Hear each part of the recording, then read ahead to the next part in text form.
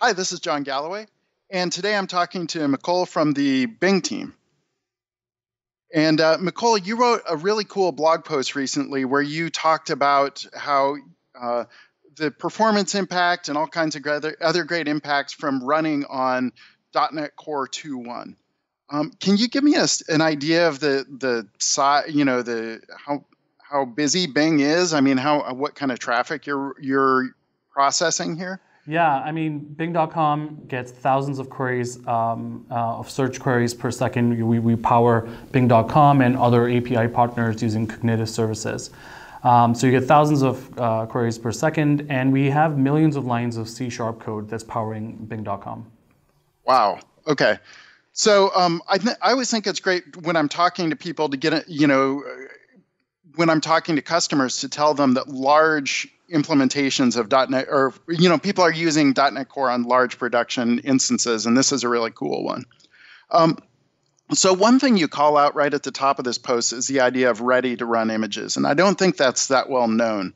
Can you explain what that is? Yeah, so ready-to-run images are this sort of version file format that's available on .NET Core. Basically allows you to pre-compile your assemblies into both native and managed code in the same file, which allows you to basically have this ready-to-run experience. You have managed code that gets jittered usually, but when your images are ready to run, they're essentially ready to run when your program starts, which is very useful for if you have a large application with many assemblies and a lot of managed code. It really helps startup performance and also impacts your working set. So usually this code that is generated is more compact in its representation because there's not a lot of jitting going on that's putting code in different places. So it's all in one image. Very cool. So as opposed to paying the price of like jitting on each of your servers on a farm, you can kind of do this at build time and blow this out to everybody. Is that correct? Exactly. The key part of ready-to-run images and .NET Core is that we did have previous technologies like NGen on .NET Framework, but they required admin privileges on the actual machine that you needed to NGen on, and also the fact that it had to be done on the exact machine. So if you have 5,000 machines, that process happens 5,000 times. Yeah.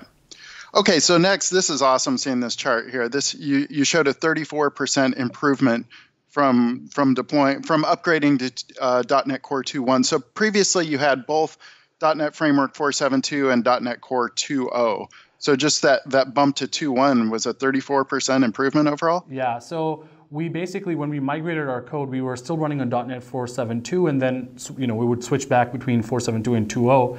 And so we had both, we saw both sides of 4.7.2 and 2.0, and when we upgraded to 2.1, that was phenomenal, 34% improvement, that's right. So I love how you went through and called out detailed features and also specific pull requests on some of these, and you showed why your performance got better. So any favorites here? I mean, I always love things like vectorization and looking at how that kind of bubbles all the way up the stack. They're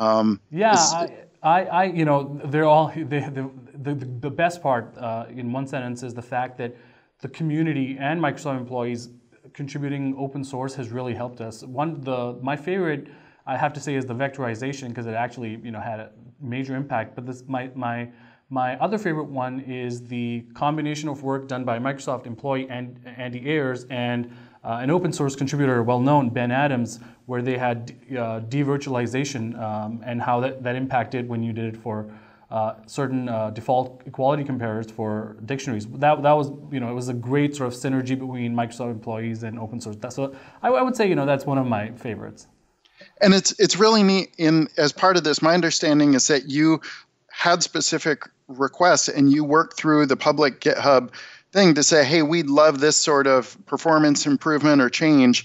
And then as part of that collaboration, this shipped as part of .NET Core 2.1 and helps everyone out, right? That's right. One of the ones that I contributed and sort of opened a pull request, an issue was this one with call indirect. And it's because we generate that kind of code, so you can imagine as In open source, if you have a particular kind of code that you'd like optimized, it's really great. You can just go in and contribute, and that's what we did with the help of the .NET team as well. So it really overall was a great experience. Operating in open source is probably one of the main reasons why I think this performance improvement across so many different things has been seen in Bing. Cool. Okay, so then one final thing is the actual rolling out to production. And this is just amazing here that within 2 days of the release, you were able to deploy. What is it about .NET Core that allows you to do that? So .NET Core has basically these two deployment types. One is the shared deployment, the shared runtime, where you'll have the .NET tool available on your Linux distribution or your Windows OS. And the other one is this idea of self-contained apps. So for us, we use this idea of self-contained apps, and we're able to basically have the .NET Core runtime be a part of our application deployment. So, which, if you think about it, is extremely cool. You just have your app sitting right besides it is all the core CLR, the GC, the JIT, everything there. So, if you think from a perspective of how can you isolate things, it's really cool.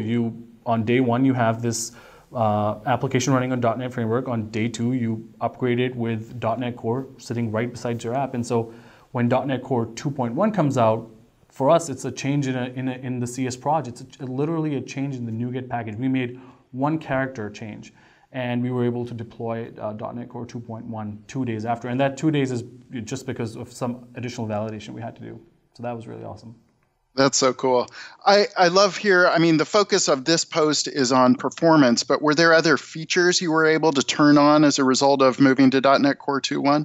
Yeah, so this is another one of these things where the ecosystem really helped. With .NET Core 2.1, you also get Brotli support in the Core FX libraries. So we actually use that, and we're able to get Bing.com Brotli support, which was phenomenal. So not only did we get all these performance improvements, our response size also shrunk a little bit because of using Brotli. So that was also pretty phenomenal.